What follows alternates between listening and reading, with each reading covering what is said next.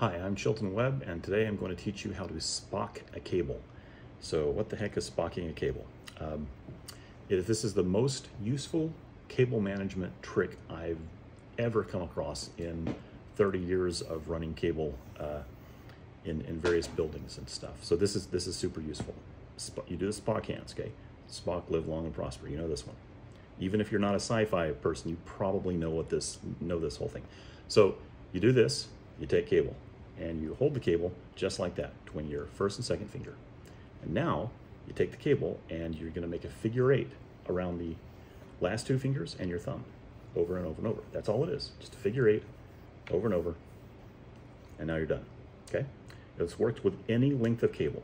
So when you're done with that, then you take the part that you're holding in your finger, and you basically just like kind of twist it around, make sure it's kind of straight.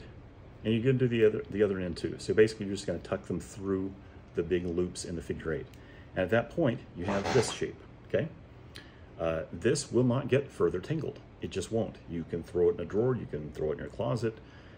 For 20 years, it's never going to get more tangled than this, as long as it doesn't unfurl. But it's probably not going to unfurl.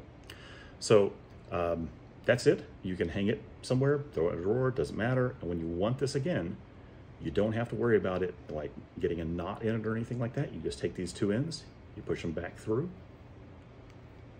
and boom, every time. Perfect. It just does not get knotted. So do it one more time. Spock hands, hold the top, and you do a figure 8. You can basically do this without even looking at it. And when you're done, you want to run any additional length that you have through the 2 ends like that.